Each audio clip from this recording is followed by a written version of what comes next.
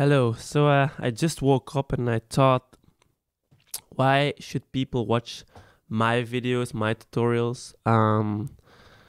Because there are probably lots of others that do tutorials on piano, and I was like, because I know what you as a starting piano player felt like, because I learned it the same way. I learned from YouTube. I learned from um, thinking about it, playing chords, and just being very like having a big drive because I played hours, like 6 7 hours a day when I started playing, and now it's a lot less.